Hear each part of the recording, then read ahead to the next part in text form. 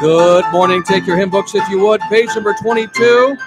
Christ is all I need. A little bit higher there, Terry, if you would. Christ is all I need. Christ is all I need. Page number 22. Stand with us if you would on that chorus. Page number 22.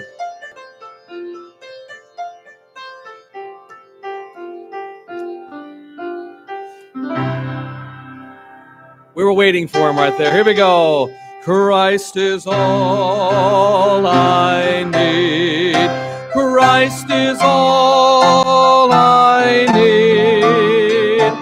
All I need. Christ is all I need. Christ is all I need. All I need. Sing on that second.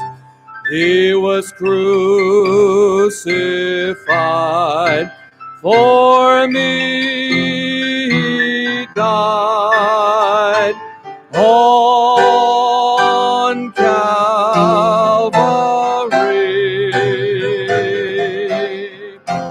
That he loved me so. This is why I know Christ is all I need.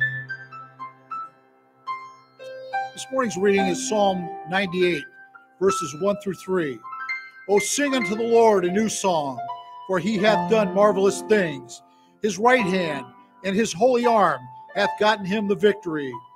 The Lord hath made known his salvation. His righteousness hath he openly showed in the sight of the heathen. He hath remembered his mercy and his truth toward the house of Israel. All the ends of the earth have seen the salvation of our God.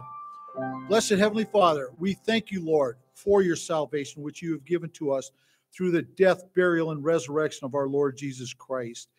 And it is he who comes to you on bended knee, proclaiming Jesus Christ as his Lord and Savior, is free from their sins. And we have access to the throne room of God through Jesus Christ our Lord. For it is in Jesus' holy name we pray. Amen. Amen. Take your hymn books, page 477. The solid rock, my hope is built on nothing less than Jesus' blood and righteousness. Page 477. Sing out if you would. My hope is built on nothing less than Jesus' blood and righteousness. I dare not trust the sweetest frame, but wholly lean on Jesus' name. On Christ the solid rock I stand, all other ground is sinking sand. All other ground is sinking sand. When darkness veils his lovely face, I rest on his unchanging grace. In every high and stormy gale, my anchor holds within the veil. On Christ the solid rock I stand, all other ground is sinking sand. All other ground is sinking sand.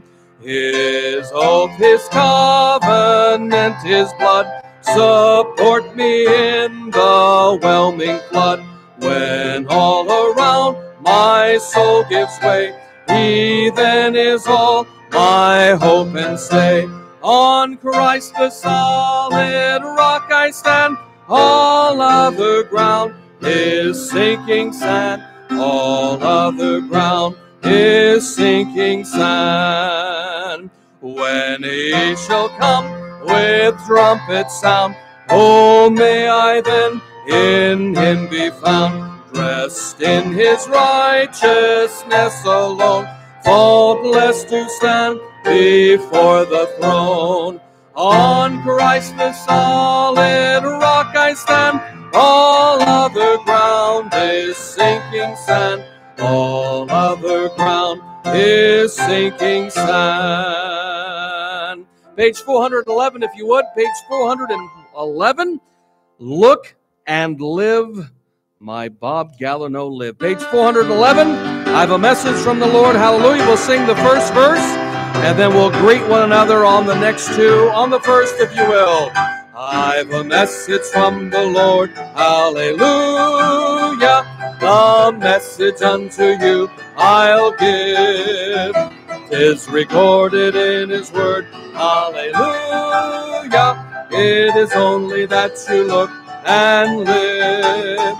Look and live, my brother, live. Look to Jesus now and live. 'Tis recorded in His word. Hallelujah. It is only that you look and live. Get around, greet one another on the next couple of verses. We'll come back and we'll sing the rest.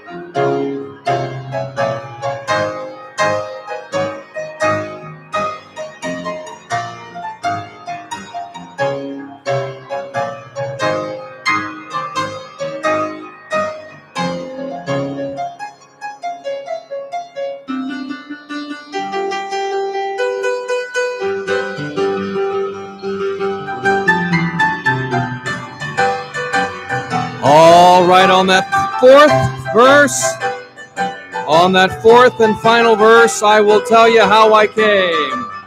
I will tell you how I came, hallelujah, to Jesus when He made me whole. 'Twas believing on His name, hallelujah, I trusted and He saved my soul.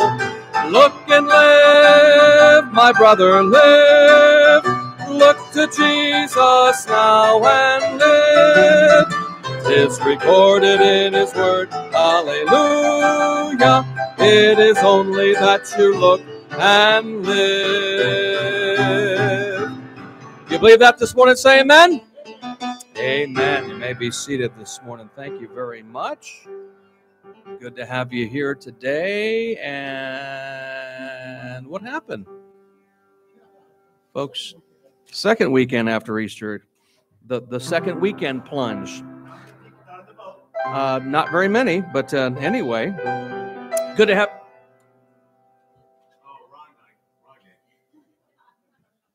Anyway, good to have you here this morning. Excuse me. I'm here. It's today. Good to have you here. How about that? Amen. And get around, look around, see who's missing. Give them a call later. Text them. Say, why weren't you here, you compromiser? Something like that. So I'm just kidding.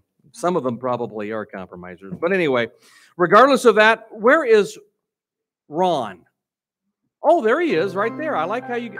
Oh, there's your theme music. Yep. There you go. Who told you when it was happening? Okay. It's good. Writing stuff up there that I've already written out. All right. Yeah, the men's group. Oh, where is he? He's not here, but I am. Oh, okay, go ahead. And Bob is. Right, we're here. We're talking about the men's group on Thursday, the prayer breakfast, right? And so 7:00 again. And so we have a good time. We pray for each other, pray for the church and our community too, our families, and do a little devotional. May 7th, that's the 5th. May 7th is Freedom's Way Ladies Fellowship at 9 a.m. May 8th, Mother's Day Sunday. All mothers in attendance will receive a awesome free gift. The 8th also, well, there's a little laugh back there, is also the baby bottles boomerang, right, in support of SCV, and that's important. It's a good to give to donate to. May 29th, Memorial Day service. Join us as we briefly honor those who have given the ultimate sacrifice and still will in the future too, for our liberty and our freedoms. June 5th, Pastor Jim Preston will be speaking in the AM services. June 17th, Father's Day Sunday. And is there a gift for the fathers? Yes, we're going to get Bass Pro cards. Yes. $100 a piece. Yes. All right. And then be back tonight at 5 p.m. For some good preaching and teaching from God's Word. Man, I can't wait to be back tonight either. By the way, today is my final day out at Simi Valley. And not my final day in Simi Valley, but my final day. We'll need you for the barrier bucket, Aloy, so just don't walk away and all that kind of stuff like that. I like when he does that. I'm going to just 1 second. That's my favorite part of Aloy's life. Revelation 4:11, I think it's up on the screen. Maybe not. They can give it to you. If not, look it up in your Bible. Well, let's prepare to give this morning as the Lord has graciously given to you. Let's sing out that chorus if you would. Thou art worthy, thou art worthy, thou art worthy, O Lord, to receive glory, glory and honor, glory and honor and power. For thou hast created, hast all things created. Thou hast created all things, and for thy pleasure they are created. For thou art worthy, O Lord. Amen. Good singing. Dr. Larimore, why don't you stand and ask God's blessing, if you would, sir. What a joy it is to come together with fellow believers to worship you and celebrate each other. We give you this time today. Just inspire us and invigorate us for the week ahead. Amen. All right, kiddios, bury your bucket. Here they go.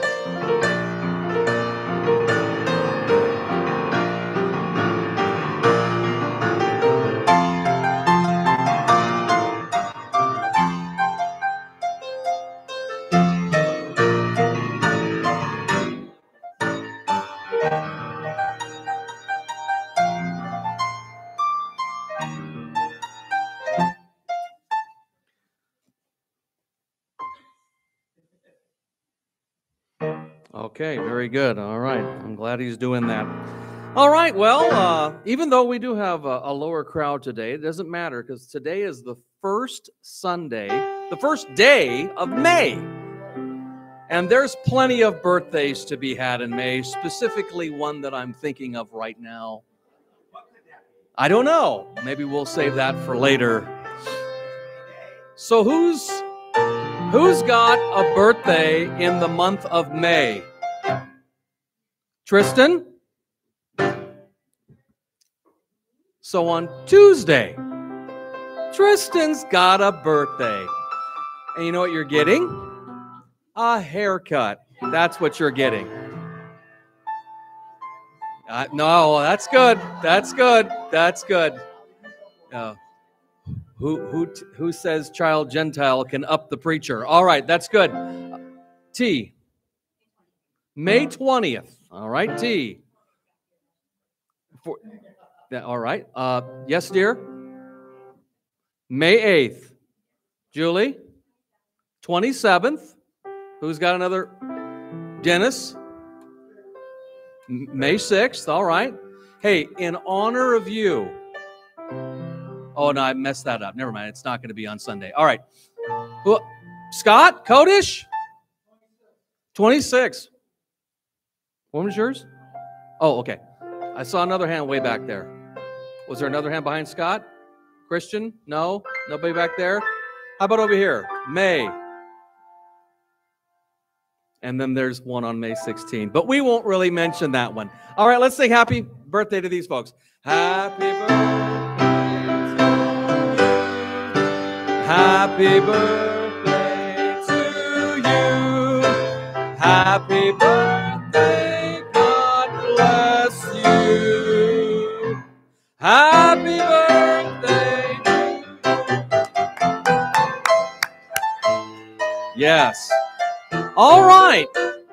Who got married on a hot and heavy May evening? Anybody get Mark? And your wife? Were you with each other that day? You sure of it? Just remember, Julie, when he dies, you come into a lot of chocolate. All right, anyway. Not dark chocolate, hopefully. Hopefully it's milk chocolate. Because we want to die with good chocolate, not that dark stuff. All right, anybody else got a... How many years, Mark? I'm sorry? 10. All right, 10 years. All right, anybody else got an anniversary for the month of March? Month of May, I'm sorry. I'm already way ahead. All right, let's sing happy anniversary to just the Hershey's, who are celebrating a decade. Here we go. Happy anniversary. Happy anniversary to you. Happy anniversary. God bless you. Happy anniversary. Ah, yes. Wonderful. The Hershey's. What day is it, Mark? The 25th. What are you going to do now that you're at the double digits? Oh, okay. I thought maybe you'd go take her to watch that new movie, 2,000 Mules. I'm thinking about taking my wife to see that this week. Dinesh D'Souza. So I'm supposedly he's got the goods on something here, so I'm going to watch it. All right. I am not going to preach right now. I am going to now turn the microphone over to Tim Lemaster and the family, for those who'd like to participate. Today is officially Tim Lemaster and Diana Lemaster's last Sunday with us.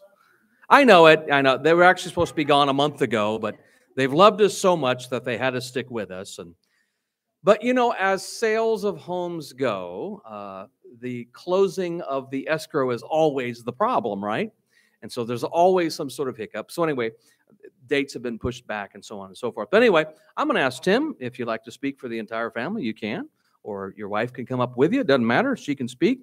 But go ahead and give us a quick testimony of, I think they've been with us since the end of 2013, early 2014. So it's been a while. So yeah, 8 new beginnings. Now you're Well, this is hard.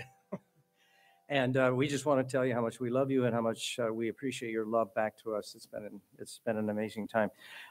Pastor said 2 minutes, so start your watches. All right, here we go. Bob will do it. Anyway, we came here 8 years ago looking for a good church, and we kind of found something very unique. And two things I want to bring out. One is I was looking for a shepherd pastor. I really was. You've got all kinds of pastors all over the place, but I wanted a shepherd pastor. And what I mean by that is somebody who cares about you and your spiritual life and will direct and guide you in the right way. I wanted a pastor who believed in the Word of God and actually would change if they needed to when they saw the scriptures revealed to them. And I appreciate our pastor, for he has shown that to me. He's told me about Calvinism and other things, and we've gone around, and it's been fantastic, and I appreciate that very much. And I just appreciate the shepherd heart, and I appreciate his desire to open the Word of God and only preach it, not follow the rest of the crowd, not go along with what other churches are doing. He doesn't do that, okay? And I appreciate that extremely a lot. And I appreciate having a choir in this church. It's rare. Okay, and I hope and pray that it'll continue so people don't give up, keep going, and keep working at that goal. So, anyway, that's it. We'll miss you too, Tim. Thank you.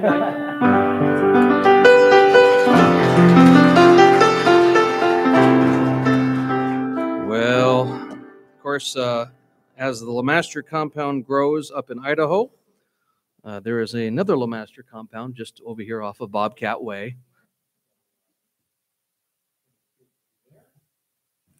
How's the house coming along, Andrew? Been good? Is it looking less lived in and a little more new? Okay, all right. All right, kiddios, you're dismissed this morning. There you go. What a blessing you are. We do have quite a few folks missing today. In fact, I was going to talk to a few folks, and they're not here. So we'll just give that up for right now. Take your Bibles, if you would, go to Proverbs chapter 22. I don't know how this message is going to go over today, but I'm going to preach it anyway. Amen. I have no idea. Proverbs chapter 22, verse number 6. Proverbs chapter 22, verse number 6. And then we're going to spend the majority of our time in the book of Ephesians chapter 5, if you'd like to just also keep your finger there. Ephesians chapter 5. But first we'll look at Proverbs chapter 22, verse number 6. The Bible says, a very familiar passage of Scripture, you all know it, train up a child in the way he should go, and when he is old, he will not depart from it. America's descending transformation into a sissified society is on full display literally on a daily basis. When Gen Z has a mental and emotional breakdown simply because Elon Musk purchased Twitter and has encouraged a return to, quote, free speech, which is amazing that in our country we have to return to anything, these Gen Z minds, full of mush, demanded days off of work in order to grieve and cope with the purchase of Twitter. I don't think they could handle the beaches of Normandy. Women's liberation, as promoted by Hollywood, politicians, academia, and the ever-accommodating news media, has basically turned men into sissies, cowards, and emotional snowflakes, where your opinion is a trigger, your preference is a trigger, where they can't handle certain things because, well, it triggers them. They have to take days off of work. True manly influence in the home is becoming a rarity. Millions of homes with fathers have wimpy fathers at best, and a great many homes have no father figures at all. On the one hand, in an effort to have it all and be it all, Some women have to be godly and modest Christian ladies that God has called them to be at the same time. Consequently, Satan has turned the average American family into a mutated mess. Both boys and girls are being cheated by some of the sorry examples that they get at home. So I asked the question this morning, how can parents raise a family in today's confused, gender-bending culture that is anti-God, anti-Bible, and yes, anti-science? This morning, I'd like to give you 3 pieces of advice that, if followed, will help and will increase your chances of raising saints instead of sissies in your house. Let's pray. Father in heaven, we thank you for the opportunity this morning to look at your word. Father, it is our desire today to be introspective, Father, not to judge everybody else, but Father, to be introspective. What do we need to do to address our particular situations? Father, again, it's so easy, as we've done here just at the introduction to this sermon, it's so easy to point out the problems outside of this wall, but Father, there might be many problems within these walls. And Father, we pray that you might allow us, Father, to see via your word and the ministry of the Holy Spirit of God to make those changes as you see fit. Father, we want to raise godly children in the midst of a crazy, confused, and convoluted culture. For it's in Jesus Christ's name we ask it all, and all God's people said, amen. Again, our sermon this morning is entitled Raising Sissies or Raising Saints. Now, the first thing I want to just mention is, first and foremost, try not to get too confused with this word saints, because obviously when you think of your own children, that may not be the word that immediately pops up. But the fact is, if your children, or if you, mom and dad, happen to be born-again Christians, then you, by biblical definition, are a saint. Say amen. You're not given sainthood by any particular group, right? If you'll notice, you don't need to turn there, but in just about every letter that Paul writes, he always, as any letter would, starts off with an introductory, and he'll say this: Paul, called to be an apostle of Jesus Christ through the will of God, our brother, unto the church of God, which is at Corinth, to them that are sanctified in Christ Jesus, called to be saints, with all that in every place call upon the name of Jesus Christ our Lord, both theirs and ours. Paul calls the believers at the church at Corinth saints. He calls the believers at the churches of Rome saints. He calls the believers at the church of Ephesus saints. Why? Because if you are a child of God, you are by definition a saint. You didn't get that title through some church. It wasn't given to you because you're dead and somehow they looked at your life and said, well, he did this good thing or she did this good thing, and so we're going to give them sainthood. No, we get our sainthood through the Lord Jesus Christ. So don't get too confused by that word saints. It's very possible to raise saints. But it's also very possible to raise sissies. And that is something that, a word that doesn't get used often anymore. In the 80s, it rolled off of my tongue quite often. It probably rolled off of some of your tongues quite often. But the fact is, we don't say it anymore because people get triggered by words like sissy. But may I say that it takes effort to raise saints, and it takes really no effort to raise sissies. And because it takes effort, and work is a four-letter word people really have an aversion to, they'd much rather go with the default and just go ahead and raise sissies and allow the culture to dictate to them how they should live and in what manner they should go. So this morning, what I'd like to do, just for the next few moments, and again, this will not be a long sermon, but I think it will be a sermon that equally offends everybody. I think that's a good thing. It's good to be equally offended so we can all walk out of here knowing that some piece of us was taken care of by God. Amen? Instead of just saying, you dads, or just walking out of here saying, you moms. I think all of us could get something from God's Word today. Ephesians chapter 5 and verse number 21, if you will.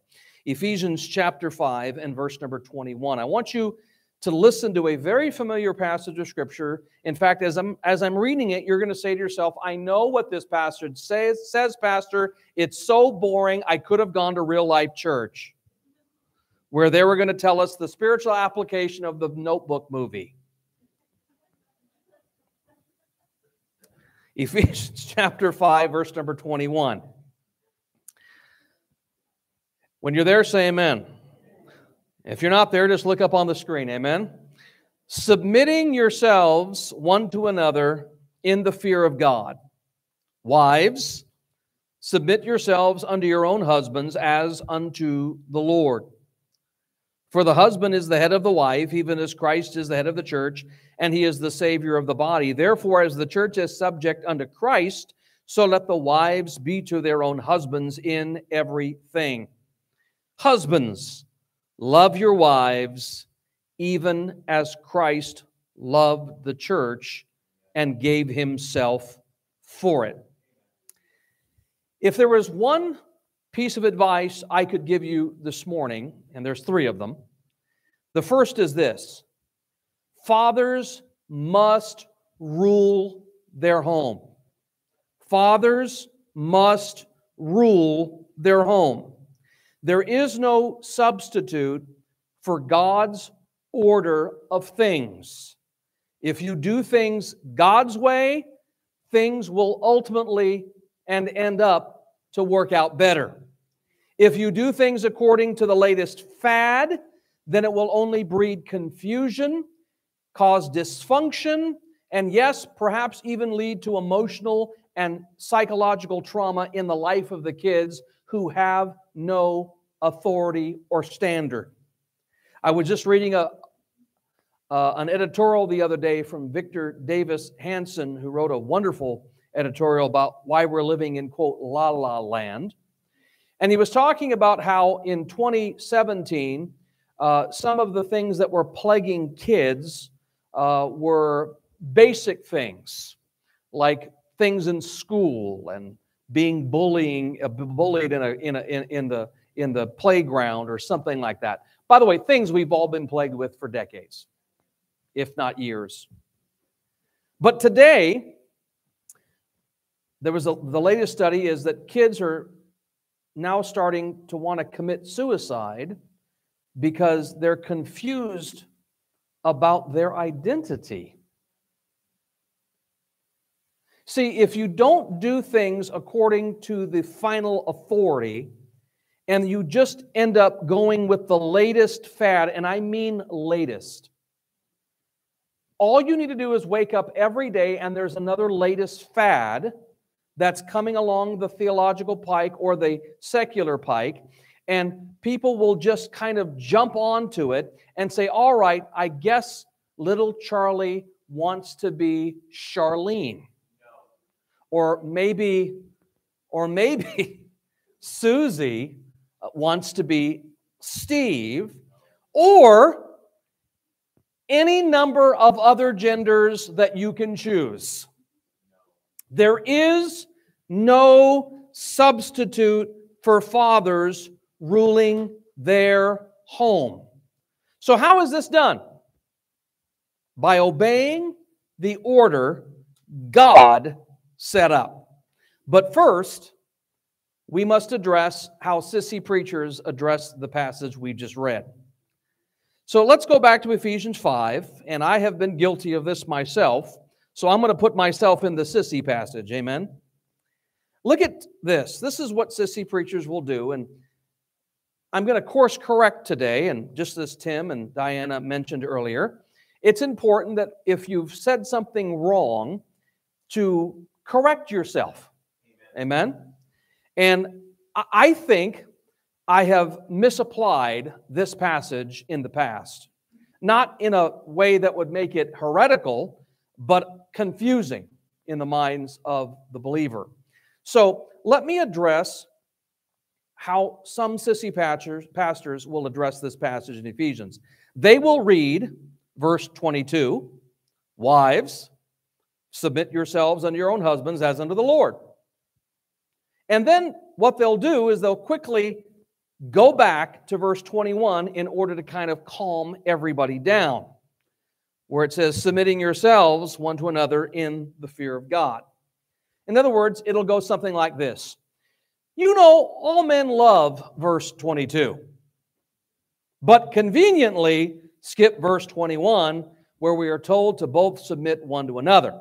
Now again, we are told in verse 21, submitting yourselves one to another in the fear of God. No one's doubting that, amen? But let's analyze the verses correctly. Verse 21 is the opening statement. Notice in verse 20, you have a semicolon. And then in verse 21, we have this opening statement that introduces a brand new section.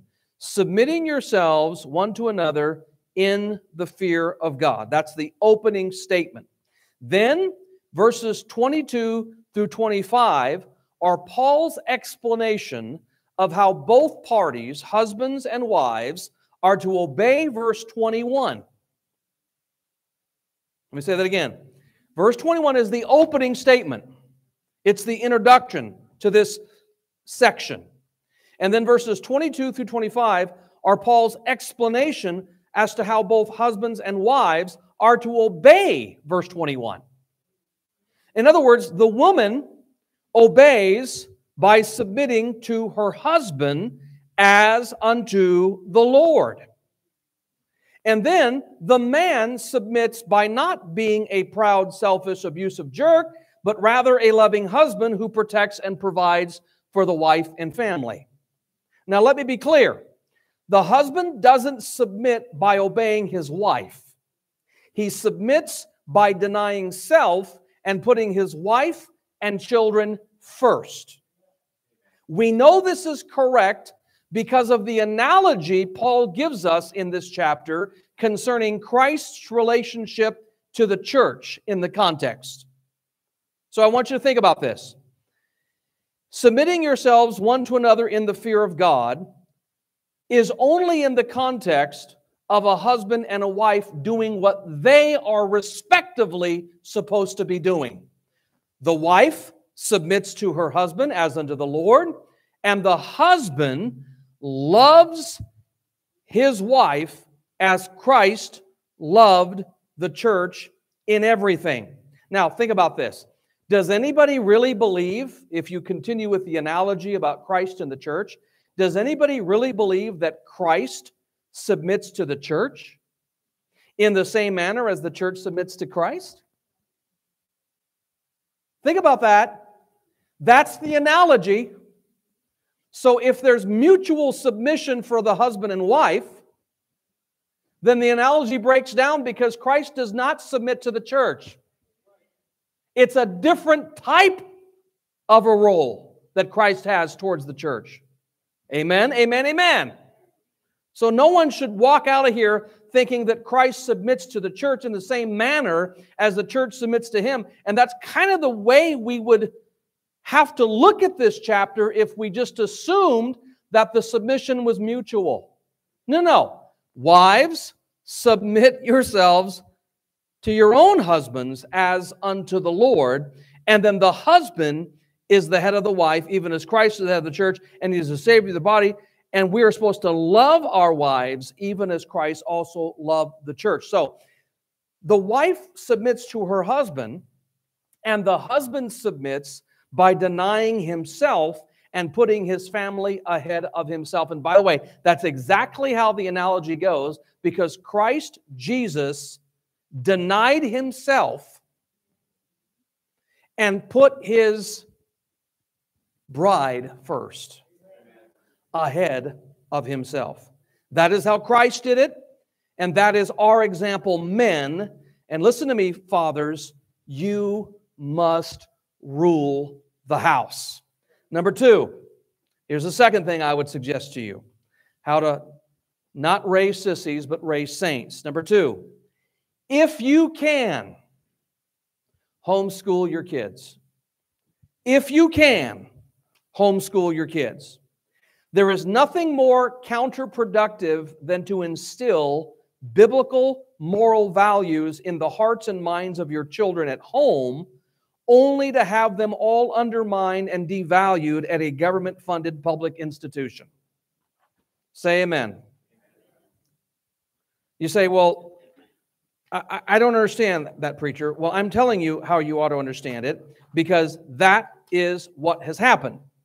If the China virus of the last several years has taught us anything, it's just how indoctrinating and how insidious many public teachers tend to be. Now, again, I have to offer a caveat here, lest somebody walk out of here all hurt. Yes, there are good, Bible-believing public school teachers. I know of at least two, one that's retired and one that is still teaching. I understand that we probably did not have a bad experience because, well, we grew up in a different time. And we didn't have many of the trash that is being introduced just really in the last 5 years to our kids. But let me just say this. Many of these teachers tend to be leftist atheists who see themselves as agents of change to the culture. And the most effective way to change the culture is to change the way people think at a very young age.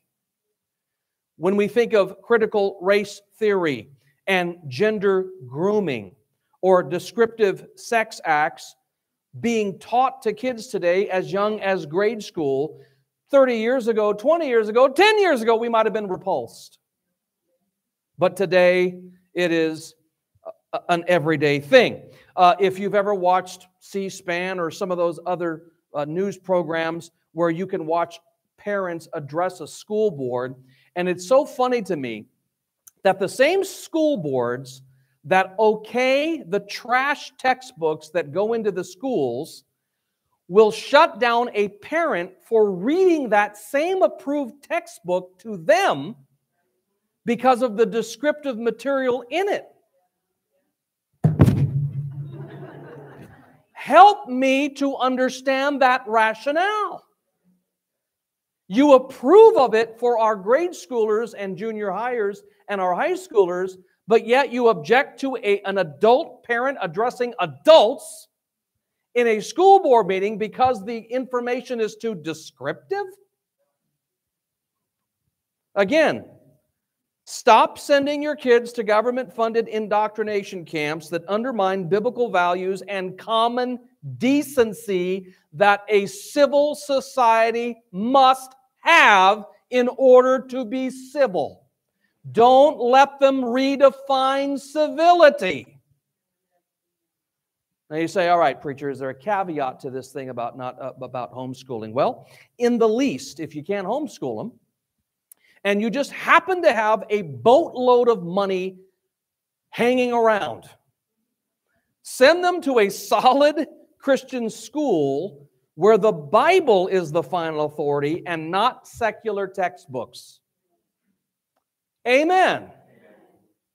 Now, let me also offer a caveat on top of the caveat. Not every Christian school is really, really Christian. So be careful about the kind of Christian school that you send your kid to, because you want to check out what they believe. A lot of Christian schools will just put the title Christian somewhere to give you this feeling of, oh, relief, it's going to be okay. It might be better than some of the government-funded schools that are out today, but it may be just a tad better, but not a whole bunch better. So if you can't homeschool your kids, then at least send them to a solid Christian school where the values that you are instilling in them and the values that the church is instilling in them will not be devalued and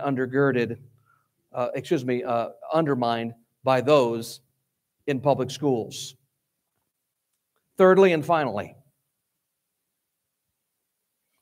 I want you to listen to this. Go to Joshua 24.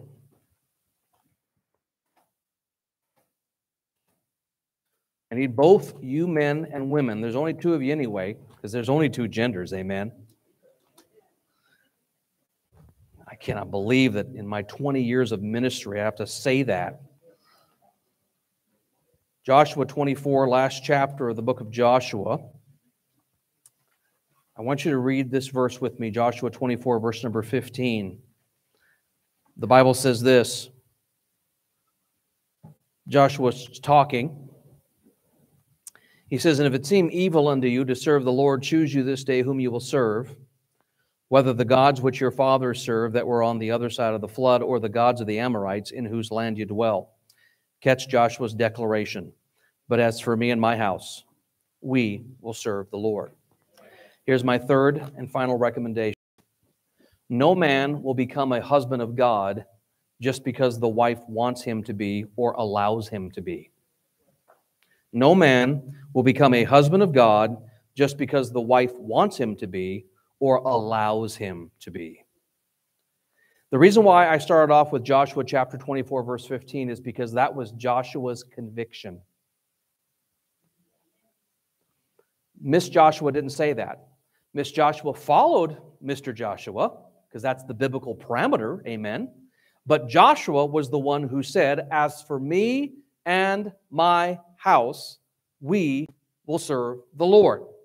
Now, I need to remind you, ladies, that conviction proceeds from the heart, or else any attempt at change is in vain. Wives, you can pray for your husbands, which I encourage that you do. You can fast for your husbands, which I encourage you to do. But in order for that husband to be what God intends for him to be, it must come from his heart. And God must do that convicting work. Men, listen to me. You cannot raise a godly family in a confused culture without being actively involved and zealous members of a solid Bible-believing church that is led by a pastor who is comfortable in his own manhood. Let me say that one more time. Listen to me, men, leaders of your homes. You cannot raise a godly family in a confused culture that is constantly changing without being actively involved and zealously a member of a solid Bible-believing church that is led by a pastor who is comfortable in his own manhood.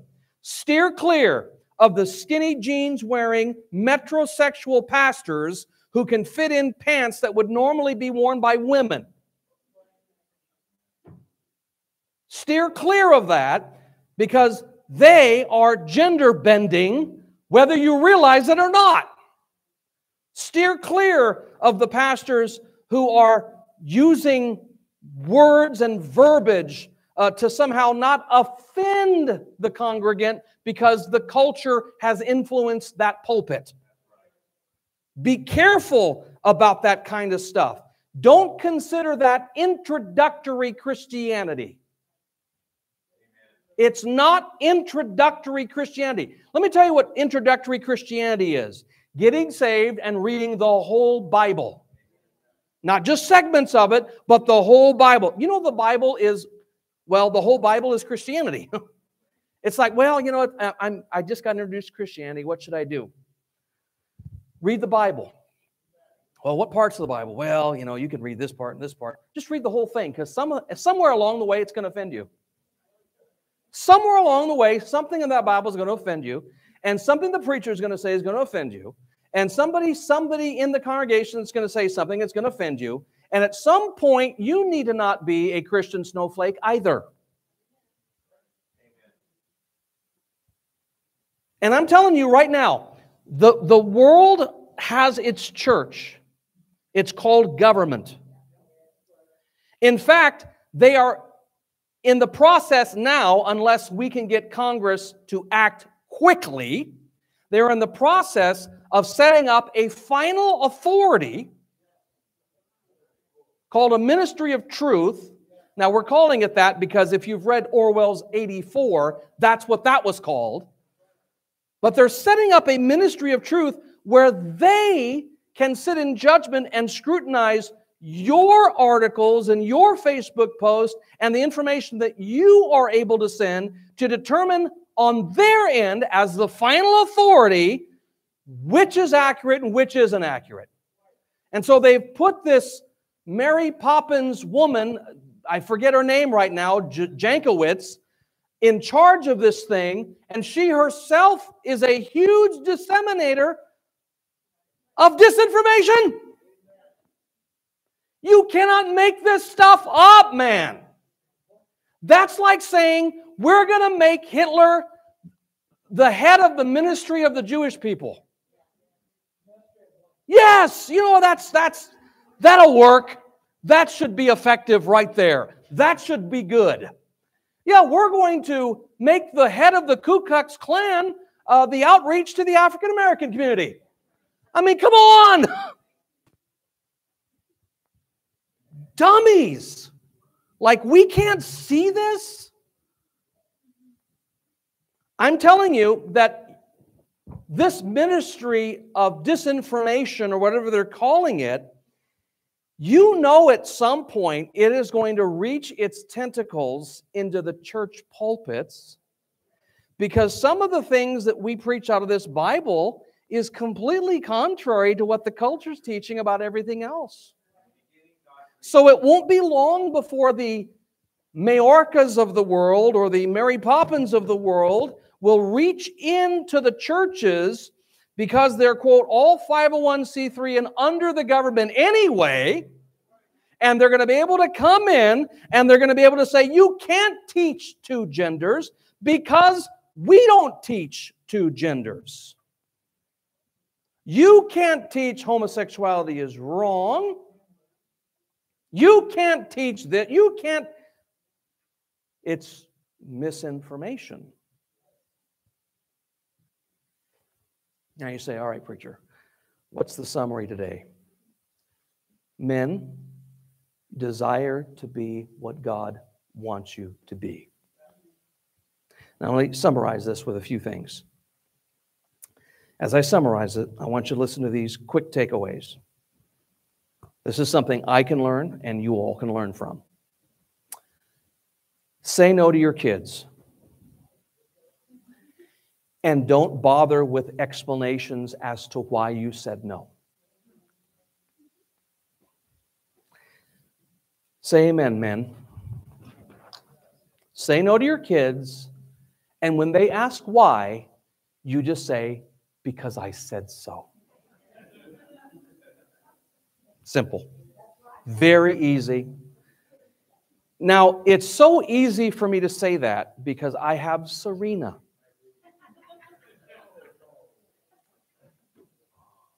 I have such a hard time saying no to her because she's so pretty. And she reminds me of me.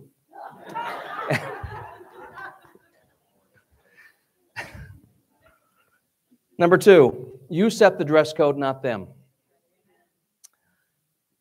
You set the dress code. Listen, they're in your home. You set, I'm not saying that you have to be like, bless God, you're going to dress like your Fonzie from the Happy Days. You don't have to do that. Obviously, that was that time. Amen. This is not 1955, so you don't have to dress like that. Unless you're one of those swinger guys that, likes that decade and you dress like that. A greaser. That's fine. You don't have to dress in bell bottoms, even though evidently they've come back. I don't know why. Whoever did, that man needs to be put to death. They're disgusting. Disgusting. I don't know who would want those things at all. Yes, well, they belong on a ship out on the ocean. But you set the dress code and not them. Number 3, you set the standards, not them. You're coming to church. You're going to read your Bible with me. You're going to do this. You're going to do that. You say, I don't want to. I get it. I understand. It weighs on you. It taxes you. It beats you down. But you've got to show them that you are a rock. You set the standards for them, not them. You let them know where they're going to church, not them. You be the example and try not to be the hypocritical one. You be the example and try not to be hypocritical. This is very complicated because sometimes as sinful individuals, well, we can be hypocritical. This will hurt you and drag the name of Christ through the mud in the process. So don't do that if you can help it. You say, all right, preacher, what's the conclusion? Here's the conclusion. If you apply these basic truths to your household, men, you will more than likely be raising saints instead of raising sissies. So, preacher, I don't like that language. Well, then find a church that has watered down and has focus-driven words. Because it's not this one. Now, let me say, I feel like I'm part of John Hagee's church again. I'm sorry, thank you very much. He'll say something good instead of saying amen. They all clap for him. But anyway, I'm also not that fat. But anyway. But here's what I want to just say to you men. This culture is trying to demasculate you. They're trying to take the teeth out of biblical fatherhood. Do not let them do that. Do not let your kids see a demoralized father who is feckless, who cannot lead his family. Be a biblical father. Look up here. There's no way around this truth. If you just do it this way, God's way. I didn't say it's easy. The old pastor said, you're a fool. I did not say that.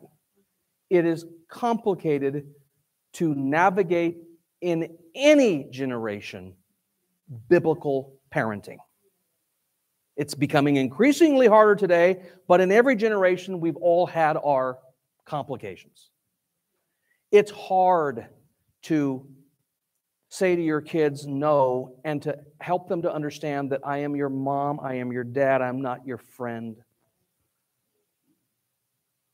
I'll give you this last example and I'll close because I got to run to CB. Mrs. Crowther was my 3rd grade teacher. I loathed her. She was a heavy-set woman with a wart right here. It wasn't just a wart, it was a raised wart, maybe about 1/4 inch. Big wart. When she turned, I went like this. But Mrs. Alder, when she laughed, she would go like that. I don't know why she did that, but she did that. I, to this day, remember, all right, it would be more like this. But anyway, if you're looking for PC, there's another church. Anyway, let's move on. I did not like Mrs. Crowther in 3rd grade. This was at a time in American history where even if you did not know how to do math, you still had to come to the front chalkboard and write out the problem. So 25 kids, 30 kids in class. Here I go up to the blackboard, and I'm in 3rd grade trying to figure out a math problem. And I have to work it out in front of everybody. We can't do that today because that would just totally mess them up. They'd need a week off just to get over that. But I got up there. I totally butchered it up. And she's sitting over there in her chair just judging every little... No, it doesn't go there, Jerry. No, the line go, no. And then you could hear a couple of kids, Jerry doesn't know what he's doing. Duh, I didn't know what I was doing. I still don't know what I'm doing. But anyway, that's why God put me with a Texas Instrument over here, Rita. So I'm over here doing this. You know, I'm embarrassed to death. It didn't matter. Listen, Mrs. Crowther pushed her students to learn. She did not care if we loathed her. By the way, she was a godly woman, Christian woman, went to Pioneer Baptist Church, sang in the choir, was at church every service. She wasn't mean on purpose, but she definitely had an agenda. But it wasn't until I graduated that I started to appreciate Mrs. Crowther. Mrs. Crowther also kept back. I know this is going to sound really complicated, kids, but there was a time when if you did not accomplish the work in third grade, and they're not going to just push you to fourth, they would hold you back, and you would go through third grade again. So Stephen Nodwell was a redheaded friend of mine. He had freckles. He reminded me of a male Pippi Longstocking. But anyway, Stephen Nodwell and I were good friends in third grade. But I went to fourth grade. But Stephen Nodwell got kept back into third grade. Stephen Nodwell did not like that. Stephen Nodwell, at our graduation, did not even get called up. Oh my gosh, what happened to him? He's actually a successful guy right now, owns his own business. You say, why? Mrs. Crowther didn't care and actually looked to his well-being, even though at the moment he didn't think that. Stephen Nodwell today, I'm Facebook friends with him. He's not exactly where he needs to be with the Lord, but he's a successful businessman making way more money than I'm making. And I'm not making much. You say, why? Because a teacher didn't care about popularity, didn't care about being a friend, but wanted to be a teacher. Sometimes I see myself as Mrs. Crowther, and sometimes you have to see yourself as Mrs. Crowther. Just deal with whatever happens at the moment and pray to God that they get it later. Dad, that begins with you. Let's pray. Father, we're thankful, Lord, for your word. And Lord, we pray that, Lord, you would, Lord, just first and foremost, Lord, speak to the hearts of the dads in this congregation. Father, there's so many folks that aren't here today. I pray, Lord, that maybe they're listening in today. But Father, this is such a necessary topic for fathers. And Lord, we miss so much if we don't apply the biblical order. The culture doesn't care about the organized, neutral family. They don't care. They don't care about the family structure. A mom and a dad is the ideal. But the world today doesn't care about that. Father, these folks in this room and in this congregation need to apply the biblical standard. And Father, I pray this morning that you would touch the hearts of dad and then also touch the heart of mom. There are two qualifiers in that passage in Ephesians. Wives that submit to their husbands as unto the Lord, and husbands who love their wives as Christ loved the church. He's not selfish. He's not in it for himself. He's all about his wife and all about his family. And Father, I pray that you would have your will with just the families we have in here today to be the leaders they need to be, starting with the men. In Jesus Christ's name we pray. Let's stand to our feet with our heads bowed and our eyes closed this morning. As Brother Sherlock plays, if God's touched your heart today, I pray you'd come to the altar, deal with that this morning. If God hasn't touched your heart, then don't deal with it.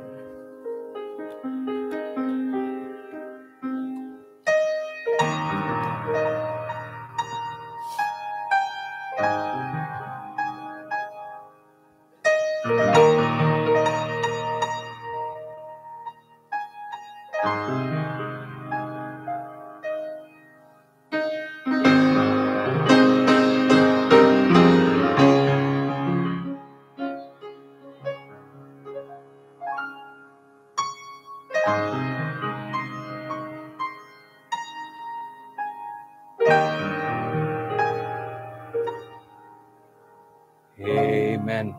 You may be seated this morning. Thank you very much for being so attentive. I encourage you to be back tonight at 5 o'clock.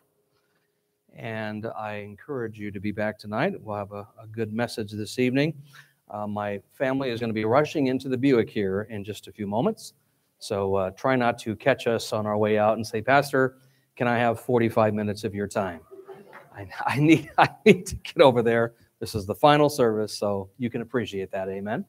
All right, let's go ahead and have a word of prayer. Father, we thank you for the opportunity, Father, to preach your word today. Father, I pray again, Lord, the Holy Spirit of God would place that into our hearts and our consciousness, Lord, and help us, Father, as men, first and foremost, to apply these truths and then to act on them. And then, Father, for our ladies, Lord, to do what they're supposed to do in this biblical order as well. Father, we all have a God-given sovereign order. And Father, we just need to do what we were asked to do. And Father, it'll work out so much better in the end if we just listen to your word. In Jesus Christ's name, we ask it all. Amen. Lord bless.